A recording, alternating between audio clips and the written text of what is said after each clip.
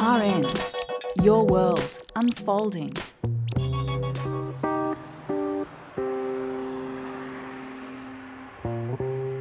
My name's Bruce Parker. I live straight opposite where the accident happened on the Pacific Highway.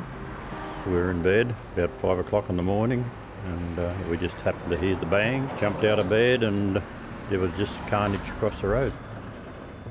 It was a mighty bang, the first bang when the truck hit the ute, and then we just looked out the window and just saw the truck heading towards the house across the road there and down into the next one.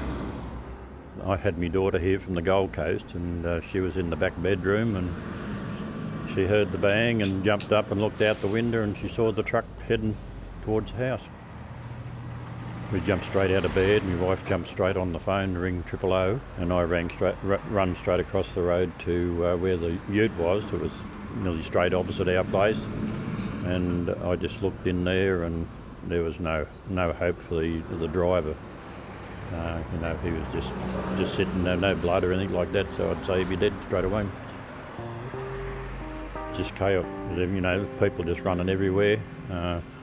People, the next door neighbour here, they had a daughter over there, was living over there, and they got knocked out of bed when the truck hit the corner of the big house over here. How does it feel now when you look across the road and you see that it's in that derelict condition? Oh, it's shocking. The whole thing's an eyesore over there.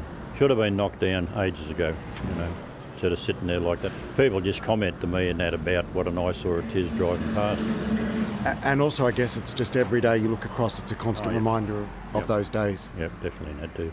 We just sit there and think, what would have happened if the truck hadn't went that side, would have come this side, hit this house on the bottom side of us, and there was 9 people living in that house that night.